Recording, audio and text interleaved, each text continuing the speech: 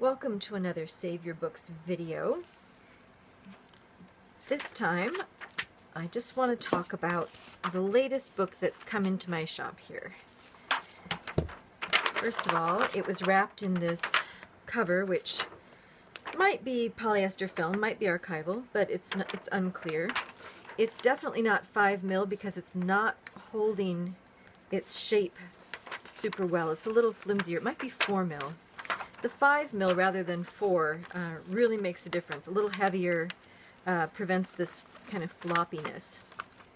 Set that aside. So the client wants this book to just be back in its case.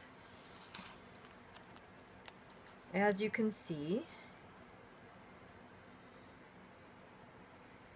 it's got, you know, the problems with stuff being stuck where it shouldn't be stuck.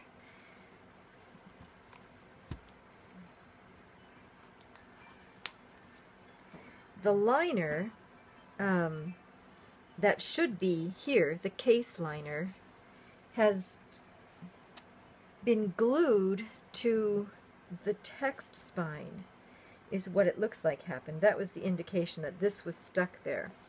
Somebody said, oh, the book's coming apart, let's just glue this together. So they did. They glued the spine to this spine, and fortunately the paper just totally released.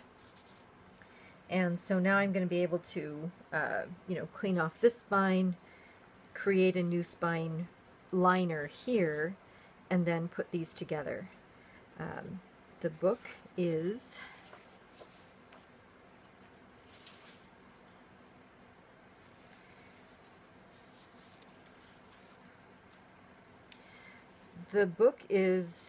Newton's Principia, which is rather famous in the scientific world, and I can assume that it's, you know, worth more than a couple $100, which is all it's going to take to get this fixed.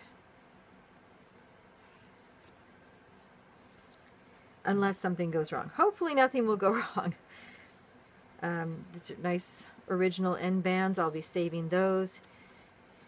Just notice here, you can see the imprint of the stamping that was on the spine going all the way through to this paper liner.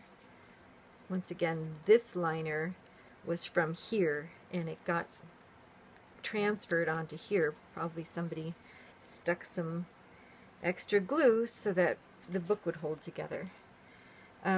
This book cloth is extremely fragile. I am concerned that while I'm working on it, it may not hold up.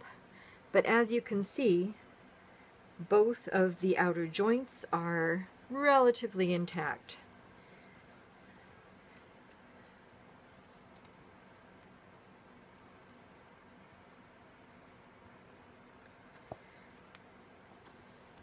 And so I'm going to have to lift up these edges, lift up this book cloth here and here, and put in a new piece just underneath to support this, you know, all the broken edges. It'll be really, really minor, thin stuff. And anyway, so I guess I'm going to take this. Okay. So, this is the first American edition with Publisher's Prospectus. That's what this says. New York, 1846. The cost here says it was $650. Who knows, might be worth more than that, in good shape.